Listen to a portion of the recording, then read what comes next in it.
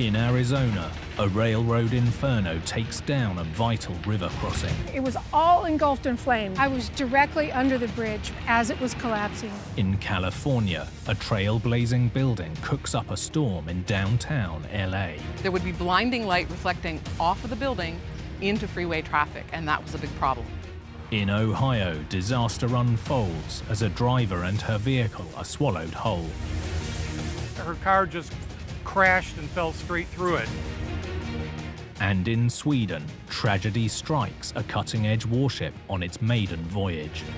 The most powerfully armed warship in the world had managed an operational career that was less than an hour long. With big builds, even the smallest mistake can be a huge disaster. From miscalculations to misunderstandings, some with deadly consequences. These catastrophes are every engineer's worst nightmare.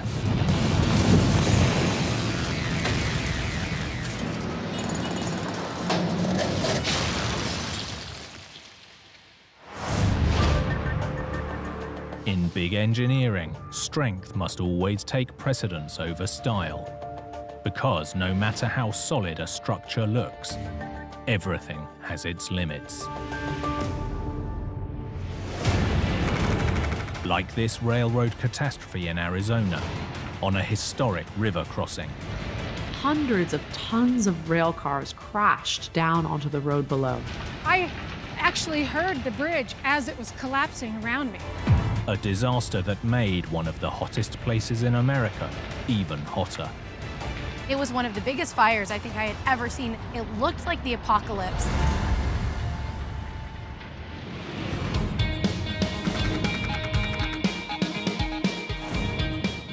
Tempe, Arizona, just east of Phoenix, basks in the heat of the Valley of the Sun.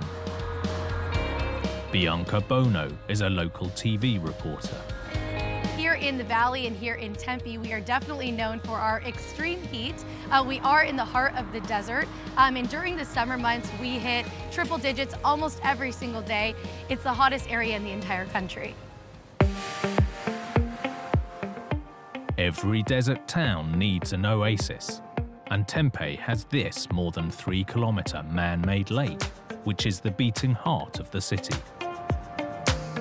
365 days a year, any time of the day that you go to Tempe Town Lake, you are guaranteed to find people, whether it's running, cycling, paddleboarding, kayaking, rowing crew. It is so busy. Tempe was actually founded as a crossing point over the river, first by ferry and then by bridge. Over the decades, dozens more bridges have been built here. None more important than this one, built in 1912. The Union Pacific Salt River Bridge is key to moving goods in and out of the city across the waterway. This bridge is definitely iconic, and it's as old as Arizona's statehood. So Arizona is relatively new to the United States. It became a state in 1912, which is the same year that this particular bridge was built. At almost 400 meters long, with 9 steel spans, the Salt River Bridge was a through truss design, like most rail bridges of its day. Today, the Salt River Bridge still carries around 7 million tons of cargo a year, including corn, grain and lumber, worth around $14 billion. You see trains that are longer than a mile. It's just so important to transport things from Texas to Arizona to California. It's hugely significant. Early morning on July the 29th, 2020, a 97-car freight train was heading from Tucson, Arizona to Phoenix, across the Salt River Bridge. Investigative reporter and local resident Camille Kimball was out for her morning ride and approaching the bridge. When I start my day off by riding on the river, it's just wonderful. I was just at the tail end of my ride. As Camille was going under the bridge, the 11,000-ton train was directly overhead. I could tell that there was a train above me because you could hear it, cha-ching, cha-ching, cha-ching. Shortly after 6 a.m., Camille's regular morning ride turned into a nightmare. Suddenly that pleasant chink, chink, chinka sound disappeared, and this loud crashing sort of noise. I thought, man, this is loud. And where I was at that point was right here, right under this bridge, exactly between the trestles. The more than kilometre-long train derailed suddenly and without warning, bursting into flames, taking part of the 108-year-old bridge down with it. Within moments, where I was standing between these two trestles, directly above it, was a lumber car. It was ablaze, and all the fire was falling down. And soon it was all engulfed in flame. The grass, the path. I was directly under the bridge between the trestles as it was collapsing. Camille got out just in time. I'm getting kind of hyperventilated a little bit just going back to that experience because it was pretty terrifying. News crews rushed to the devastating scene. Reporter Bianca Bono was stunned by what she witnessed. It was one of the biggest fires I think I had ever seen. It looked like the apocalypse. And then to see that part of that bridge had actually collapsed, it was quite shocking. But the fire wasn't done yet. 3 of the cars were carrying a highly flammable chemical solvent, one releasing over 9,000 litres onto the ground below. The flames spread like fingers all across the bridge to the center of the bridge and to the middle of the lake. Fire itself would just fall into the lake. It was a tremendous sort of hellscape. As fire crews fought to bring the blaze under control, the entire town was waking up to a major disaster. This area was so flooded with first responders and people that had just honestly rushed to the scene to get a look at it because they couldn't believe what they were seeing on TV. The smoke and flames, not just from that side of the lake, but the entire valley could probably get a glimpse of what was happening here. 12 cars had derailed, and around 50 meters of bridge collapsed in the raging inferno. Amazingly, despite the destruction, no one was killed or seriously injured. I was incredibly lucky. If I had circled around a tiny bit or something, which I often do, that flame would have got me. I was literally moments away from being the one person who died in that accident.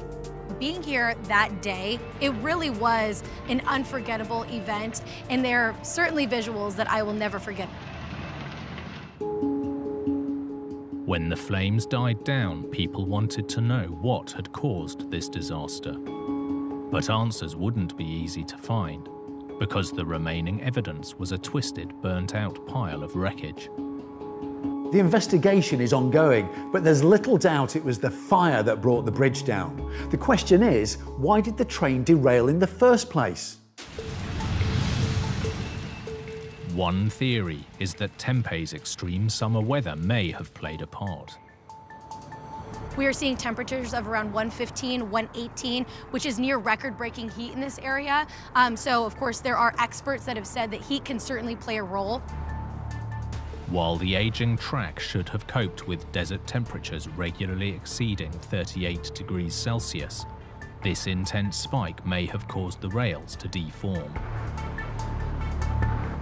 Professor of Engineering and Construction, Anthony Lamano explains. A possible reason is track buckling in high temperatures. And we can model this with an example of a straw. So as a track heats up, it wants to expand, but it can't because there's more track on either side. If you have a lot of stresses in something that's long and narrow, it tends to buckle. That would clearly cause a derailment. And as reporters like Bianca Bono discovered, this wasn't the first derailment at this location. Just about a month prior to this incident, there was another derailment in that almost identical spot there. It was much more minor in comparison, but it was in that exact location. It was very surprising for us to learn that a derailment had happened and we didn't know about it. The line was repaired and reopened just 2 days after the first incident. They came back a few weeks later to do another examination, and again, they deemed it to be safe and reopened it. So there were 2 inspections of that location that were done between the first and the second derailment. However, it's possible these repairs played a part in the second, more catastrophic event. A research study found that rail buckling is more common after major maintenance work, like the repairs to this line, making derailment much more likely too. But with the rails damaged by the inferno, it's a hard theory to prove, while the location of the crash might suggest a different story. Built structures like bridges tend to have much more solid foundations than the ground around. And as trains go from flexible to hard foundations and back again, there can be an increased risk of derailment. So the idea behind this theory is the track is behaving differently under the train on the bridge than it does under the train on the ground. That is one of the leading factors to derailments for trains when they approach and go onto the bridge, and then when they come off of a bridge onto the ground. The stiffness change can cause problems, and that could be one of the causes of failure in this instance. But if the track isn't to blame, could it simply have come down to the age of the bridge? One of the possibilities of failure with a steel truss bridge is steel fatigue, where repetitive loadings of a steel member can cause the steel to fail. An example of this would be a paperclip. We've all played with a paperclip. We open the paperclip up, still together, close it back down. Maybe that's 1 train crossing, maybe that's 1,000 train crossings. But if we do it too much, back down, eventually the steel fails. Only time will tell whether the heat, the track, the bridge, or just bad luck was to blame. But with 2 derailments in the same place, only a few weeks apart, chances are something was wrong.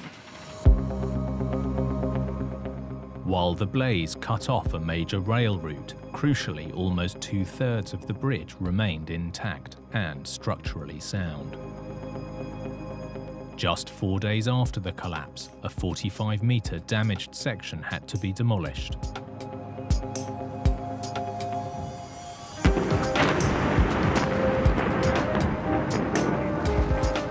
Then crews got to work on the rebuild. Engineers certainly pulled out all the stops, and incredibly, they had this iconic bridge rebuilt and reopened in just 15 days. While the fire-resistant capabilities of the bridge will undoubtedly be scrutinised, whatever the outcome of the investigation, hopefully both engineers and the industry will learn from the disaster that struck this desert town. As engineers, it's important to look at problems and find out why they happened so we can learn from those mistakes and figure out how not to let it happen again. This bridge is as old as the state of Arizona. It's been here for more than 100 years. If you come here today, you would have no idea what this bridge in this area went through that day.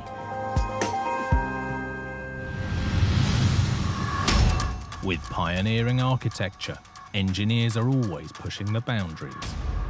But sometimes those boundaries push back. Like this oversight in California, a design masterpiece that was dazzling its downtown neighbors. There would be blinding light reflecting off of the building into freeway traffic, and that was a big problem. A glaring mistake that had locals hot under the collar. There were stories about traffic cones melting, trash cans being lit on fire. And an ingenious solution to take the shine off this standout structure. Sometimes when you push the limits, there's a danger you can go a little too far.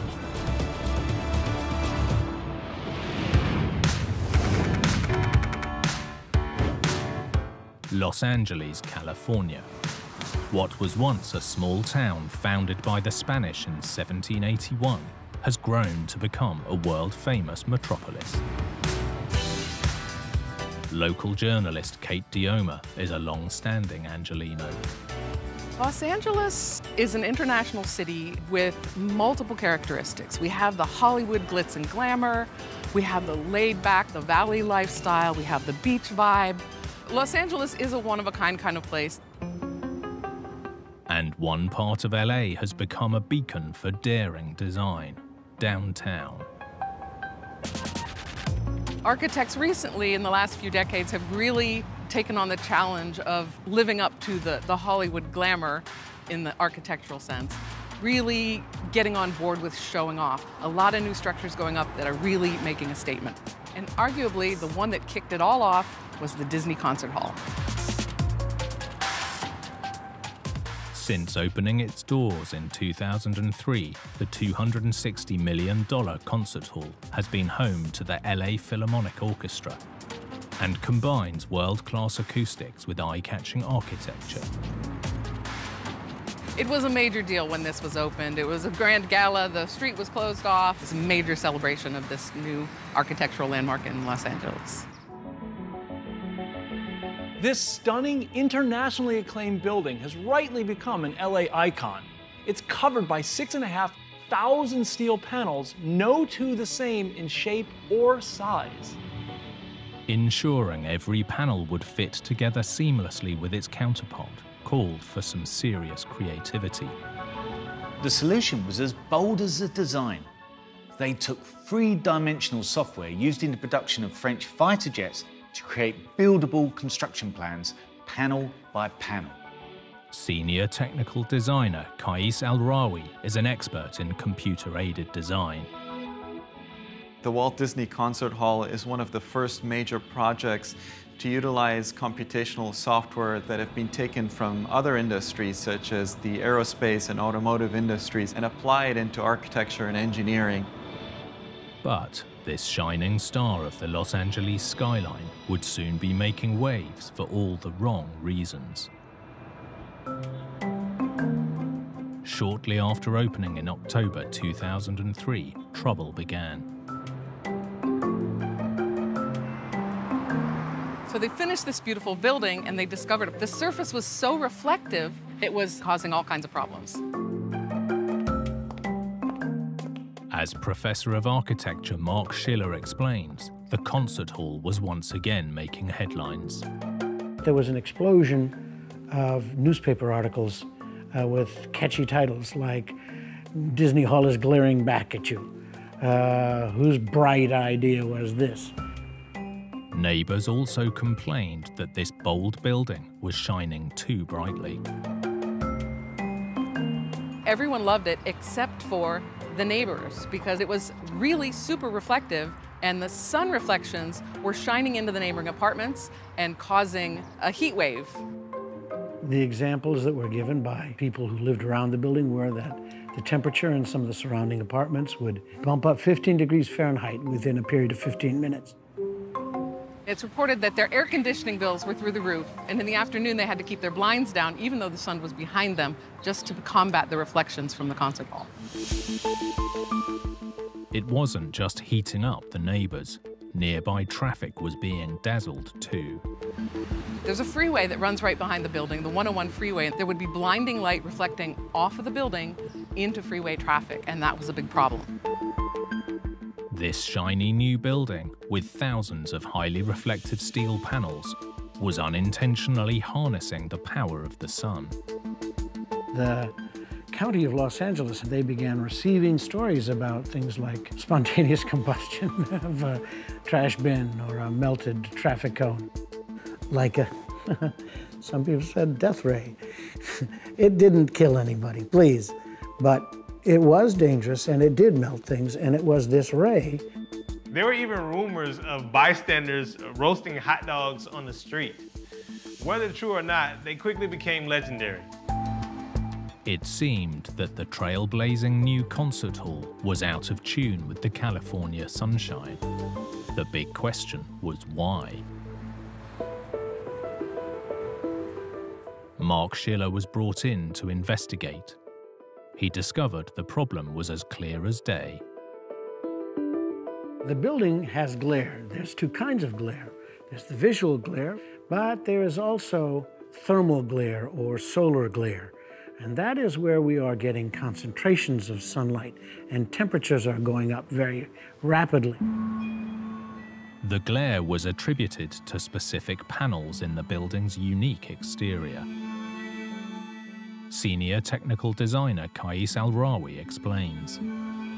Glare from reflectivity occurs due to a combination of the geometry of the project as well as the material that is used. The geometry itself directs the solar rays in a specific direction, and particularly when they are converging solar rays. And then the material itself is what intensifies that reflection. What we have is some surfaces that are highly reflective, that are convex, and they cause visual glare. They make people squint. They might interfere with traffic. The other kind of surface that is so dangerous is the concave surface. And this is because it concentrates all of the light that falls on that surface down into one spot. As the sun goes by like that, that spot goes by underneath like that. Think of those concave panels like a mirror.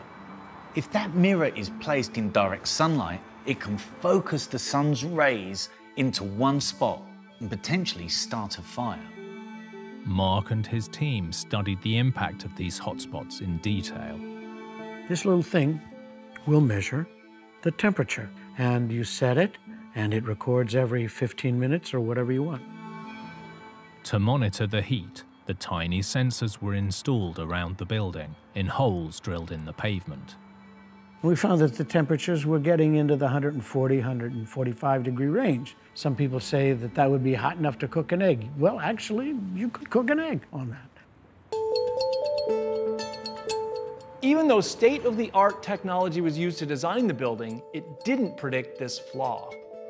I believe at the time of the design of the Disney Concert Hall about 25 years ago, the digital simulation and analysis tools were fairly limited, and it was fairly challenging to perform a digital simulation that showcases the reflectivity. Today, we're able to do digital simulations both to check the geometrical reflections and as well to check the intensity of those reflections in comparison to the environment around. People have asked us, did you feel those rays? Yes, absolutely. While we were working on the building, if you walked through one of those focal points, you knew it right away.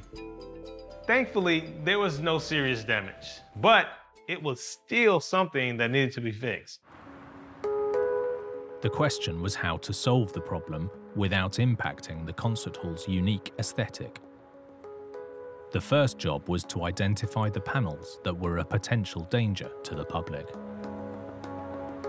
This is an example of the material that's on the building, and it's these surfaces that can cause the problem. So we found the surfaces that were like that, and we tested how we could treat them. This was a film which did not change the look or color of the building too much, but it still was too much of a problem. And so what we found was we had to find some other method. While there's no doubting the design was cutting edge, the solution was definitely old school. We took the panel and we began to test ways of solving the problem by modifying the texture. So we used hand sanders. We used an orbital sander, and we used a linear vibrator sander. We tested different densities of sandpaper. In testing, they found one solution that solved the issue. But the only problem was now they had to apply it to around 400 square meters of panels. What we actually ended up doing was putting somebody in a bosun's chair on the side of the building with a hand sander, and they sanded the portions of the surface that were causing the problem. What they had to do basically was manually take the shine off the building. It just took enough of that off so that the nature of the building was not changed. And that was our intention, solve the problem without destroying the art of the building. Now, more than 15 years later, while the concert hall may have lost a little of its gloss, it still continues to shine as a beacon of groundbreaking design and development in downtown LA. When the Disney Concert Hall was built, it really was the birth of the renaissance of downtown Los Angeles. I think architecture that can be enjoyed is a wonderful phenomenon. So I think what the designers learned from this is that it's great to do a flashy building as long as it's not too flashy.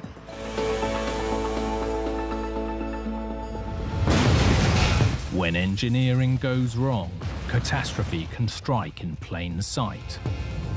But some fails lie hidden just beneath the surface. Incredible, and that is oil. Like this disaster in Ohio, which shocked a whole city. Her car just crashed and fell straight through it. An engineering fail that took out a highway. There was pieces of concrete shearing off and falling all over the place. And a race against time to save a driver trapped not on, but underneath the road.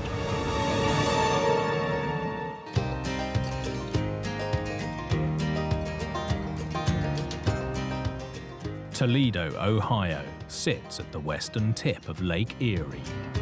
Founded nearly 2 centuries ago, this modern metropolis grew from humble foundations. Tom Henry is a local journalist. One of Toledo's nicknames is Frog City. It's based on our connection to the Great Black Swamp, which was a major historic swamp in this part of the country.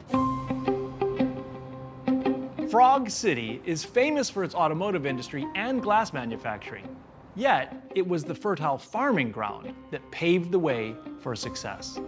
But wet ground and growing cities don't always mix. July the 3rd, 2013, 12:15 p.m. A school principal was driving home on Toledo's North Detroit Avenue. She was just like anybody else driving along, and you can see how busy it is now. She saw somebody in front of her go over, something just looked a little different. As the principal drove over the same spot, the road beneath her suddenly gave way. Her car just crashed and fell straight through it. She was free falling down many feet, as many as 20 feet. A giant sinkhole had opened up, swallowing the vehicle. The driver was trapped, and water from a burst main was pouring on top of her car. Is there water filling up in the hole? Yeah, it's filling up the hole. She's moving a little bit. If you guys can hurry her, she's raising her hand. They're coming lights and sirens. Firefighter Lieutenant Pat Lanahan got the call. And I was pretty shocked to hear a sinkhole, especially in a residential area like that, and a car involved as well. It was quite shocking. We got the run, we jumped in the rig, and we headed out the doors. As water continued to gush out, Pat and the team swung into action. You could clearly see the driver was in distress at the bottom of the hole with a large volume of water. She was obviously very distraught at the situation. With a terrified driver and water now coming into the back of the car, time was of the essence. She was afraid of getting out of her vehicle until she knew it was safe. She had said, "Sweet Jesus, Jesus, Jesus." She kept hoping that faith would get her through it. In danger of sinking further, and with the situation deteriorating, the rescue team needed to get her out fast. There was pieces of concrete shearing off and falling all over the place. Thanks to the quick actions of Toledo Fire and Rescue, the driver made it out unscathed. Once we got her out, that was a huge thing for us, and a big relief once we got out and no one got hurt. She was lucky to survive the impact in the first place. That must have been a very horrifying event. With a gaping hole in North Detroit Avenue, the people of Toledo demanded to know what had happened. The broken water main seemed like an obvious clue, but investigators quickly ruled that out as collateral damage from the collapse. The problem lay much deeper, with 2 old sewer pipes that had ruptured. Like a lot of old cities, a lot of our infrastructure is aging, and some of it's well over 100 years, with roads, water lines, sewers. You know, it's difficult to keep up with a lot of this. When something is out of sight, it can also be out of mind, especially when it comes to sewage. but in old cast iron pipes, it can create a slime layer that produces toxic gas. That gas was hydrogen sulfide. Water engineering expert Sarush Samanian explains. When the hydrogen sulfide from the sewage have a chemical reaction with the oxygen in the sewer system, it forms a chemical component known as sulfuric acid, which is a very highly corrosive chemical and can reduce the thickness of the pipe. Sulfuric acid had been corroding the inside of these pipes for about a century. 2 key sewer lines had been getting weaker and weaker, and it was all hidden from view. But corrosion alone hadn't triggered the collapse. When these pipes were installed, there wasn't much traffic around, and vehicles were much lighter. These days, roads everywhere get heavy usage from trucks and just the sheer volume of traffic. That heavy pounding makes its way deep underground and can damage the pipes even further. Nearly 100 years of corrosion combined with increasing traffic explained the failed pipes. Yet there was an additional mystery. When the pipes were originally installed, they were firmly supported by compacted earth. But when the sinkhole opened up, it revealed a vast hole where the dirt should have been. As more and more cracks formed, the sewage flowed out through these weak spots, washing away the ground beneath the road in a process known as exfiltration. Exfiltration of sewage occurs around the pipe and it washes out the soil particle around the pipe. And this loss of soil particles around the sewer system in a long term can result in formation of large sinkhole.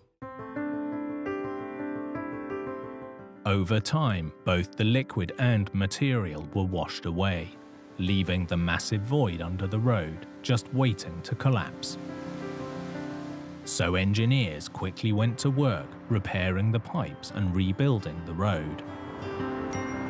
There was a challenge because of how wide and how deep it was from an engineering standpoint, but they did a pretty remarkable job in fixing it. It took about 5 or 6 days. This was a very narrow escape. The collapse was so quick and so huge, it's amazing other vehicles didn't end up in the hole. Across the US, there have been multiple sinkholes like this. So the next question was how to prevent them. I think one of the take-home messages is that you really need to investigate your infrastructure. You need to stay on top of it. You know, what's beneath your feet, what you don't see, just because it's out of sight shouldn't be out of mind. In 2002, the city pledged more than $500 million to inspect up to 160 kilometers of pipeline every year in a project called the Toledo Waterways Initiative. It was a horrible incident. It ended up in a positive manner in that we were able to get the patient out of there with no serious injuries, but we hope that this never happens again. In big construction, engineers are constantly innovating with bigger, bolder, and grander designs. But if things go wrong, the catastrophe can be just as massive. Like this disaster in Sweden, an ancient warship with a fundamental flaw. Ship design was basically trial and error, and here there was a major error. The Pride of the Navy sunk less than 1,600 meters into its maiden voyage.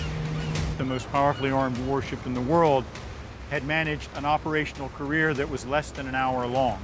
And a tragedy that turned to triumph with a resurrection more than 300 years later. This was no quick fix. Even today, engineers are in a constant battle to save this historic wreck.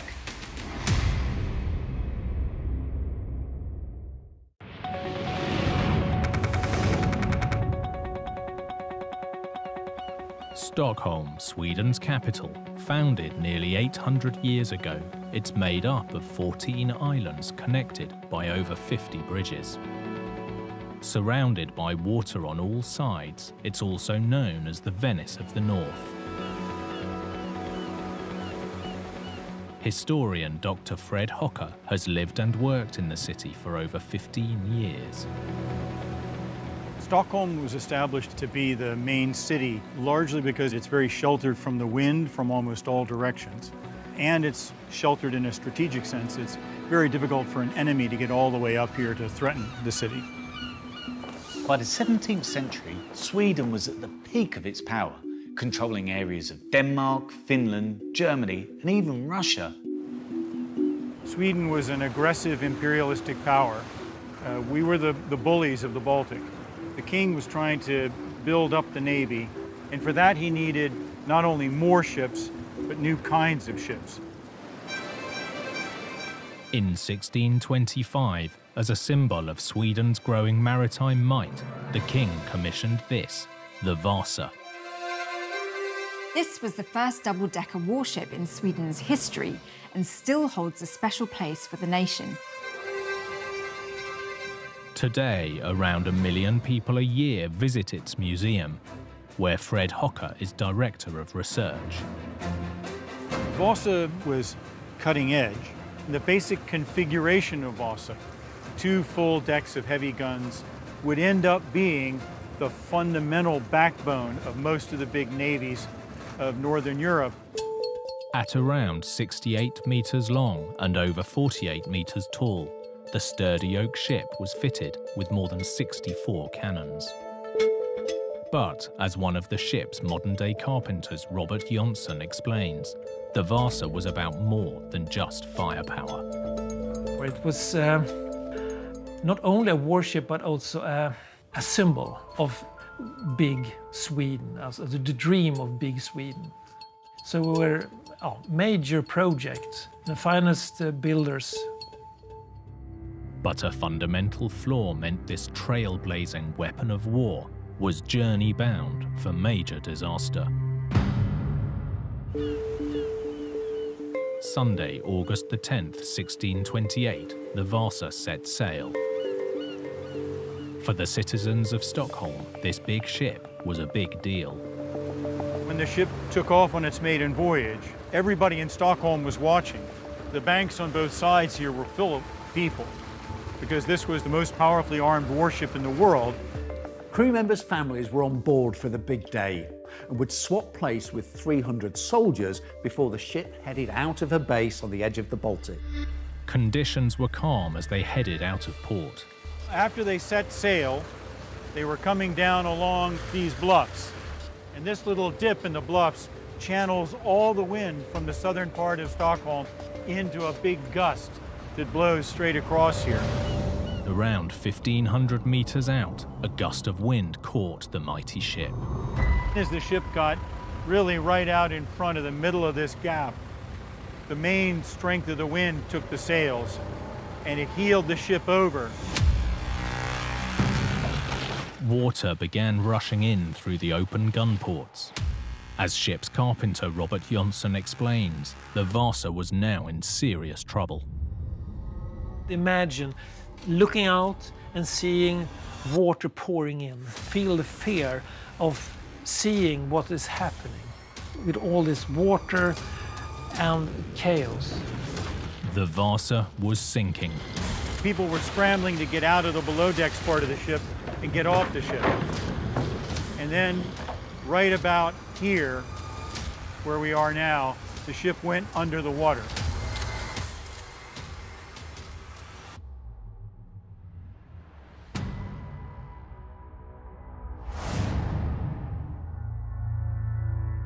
What began as a celebration had ended in tragedy. We have quite a few skeletons found on board the ship. A lot of people couldn't get out of the ship. While the exact passenger numbers aren't known, and many did manage to escape, sadly 30 people died, most trapped deep inside the ship. They're all clustered near the feet of ladders. Once the ship started to tilt over, it's very difficult to climb a ladder that's leaning to one side. But why had the pride of the Swedish Navy vanished in front of people's eyes, just over a kilometre from shore? Unbeknown to the public, it seems a major concern had been raised before it ever set sail. Crucially, the captain told the Vice Admiral that the ship was unstable. He even gave a demonstration. Just 30 men running back and forth on the upper deck was enough to make it roll. As ship's carpenter Robert Johnson explains, this instability was all down to its revolutionary double-decker design. The Vasa is well constructed, but their dimensions are a bit wrong. The problem with the shipbuilder, he had never built a ship with 2 gun decks. While advanced for its time, it turned out that being ahead of the game was part of the problem. In the 1600s, the use of accurate mathematical models to predict a ship's stability was still more than 100 years into the future. The mightiest warship Sweden had ever designed was built using a system of trial and error. There were no drawings, just people saying, this is the width and these are the dimension, and then with up to the craftsman to put it together. No drawings, just knowledge, what to do and when to do it. In their ambitions to build big, the Vasa had been designed too tall and narrow, causing her to be top-heavy. Every ship has to balance certain forces. It has to balance gravity, pushing the ship down, and buoyancy, pushing it up, in such a way that the ship wants to stand upright. And in Vasa's case, gravity is acting much higher on the ship than the buoyancy keeping it afloat is. And so when it heels over, gravity wants to keep pushing it over. Or as one of the people at the inquest said, the ship doesn't have enough belly. Vasa's centre of gravity was simply too high, and once water started pouring into the gun ports, there was only one way the ship was going: down. The Vasa's sinking wasn't the end of the story. More than 3 centuries later, salvage experts attempted to raise it from the bottom of the sea, in a titanic feat of engineering. Navy divers dug tunnels under the ship and used steel cables to suspend the hull, like in a basket, before slowly lifting it free of the mud, little by little, over more than a year. On Monday, April the 24th, 1961, with thousands of spectators once again lining the shore, more than 300 years after she sank, the Vasa finally rose again from the darkness. What's even more incredible is that they managed to seal the hull enough to make the 3-century-old wreck float again. The King of Sweden even went aboard to celebrate Vasa's resurrection. Divers spent 5 years recovering thousands of scattered pieces while scientists got to work preserving the ship. Museum conservator Johanna Sandström explains. The gun ports had fallen off, the top deck was almost gone, and all of the sculptures had fallen off. So she was meticulously pieced back together into what we see today, and she's been called one of the world's largest jigsaw puzzles. Saving Vasa would be no easy task. Every piece had to be preserved, no matter how long it took. She was sprayed for 20-odd years with a substance called polyethylene glycol, which is a water-soluble wax. So she was sprayed continuously, and after that she was air-dried slowly for 10 years before she took her place in the new museum built for her. On June the 15th, 1990, after nearly 30 years of painstaking preservation, the Vasa was finally ready for the public to see her again in all her former glory. Amazing, 97% remain of Vasa. And people who come in this museum, one word that occurs is wow. History everywhere you look.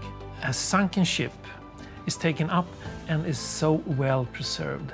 That is surreal, but it's real. And with a dedicated crew constantly working to keep the Vasa in ship shape, this maritime marvel should be around for years to come.